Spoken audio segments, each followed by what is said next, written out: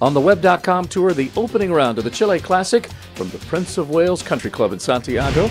We go to the 15th hole. Cameron Percy, 2 over on the front side, but picking up momentum on the back half. Birdies at 10, 12, and 13. And now to the tee at 15. Playing the last of the par 3s. And this one on line the entire way. And runs all the way to the flag. Finishes inside of 4 feet. Cameron Percy would make that putt for a nice 4-birdie stretch over 6 holes. Back to the 9th, Andres Echevarria. Echevarria out of Colombia.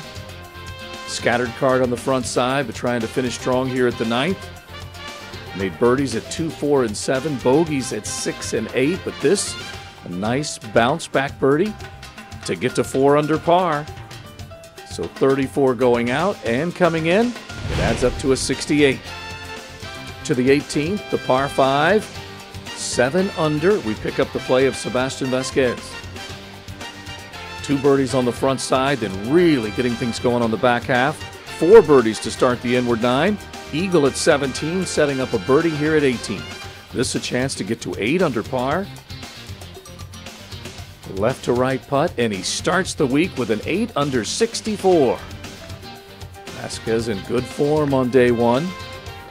Henrik Norlander also with a chance to get to 8 under.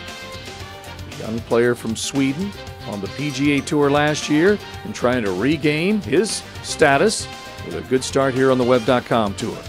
An 8 under 64 opening round for Norlander. And now Garth Mulroy, 7 under, also at 18, lining up this putt inside of 8 feet. And he would start with a 64 as well. Mulroy in a 3-way tie at the top.